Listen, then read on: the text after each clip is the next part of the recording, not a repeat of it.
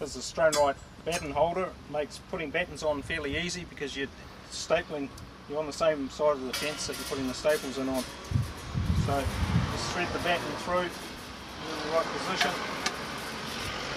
Mark the batten so they're all 50 above the top wire. Put the batten holder round behind it. Lean on it. Bring the batten square up. Just check it needs hitting along. Just hit along to square it up a bit.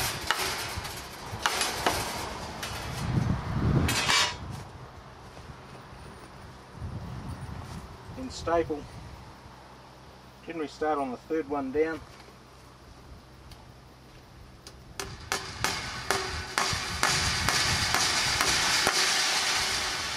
Important to alternate the staples and zigzag back and forward across the batten so they're off centre.